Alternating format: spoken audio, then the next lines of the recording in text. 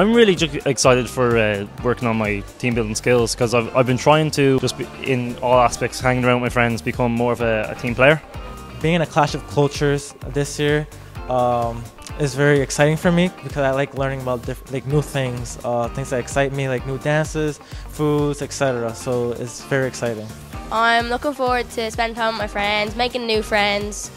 Also, I'm looking forward to this week is listening to the speakers and just getting to know new people, really.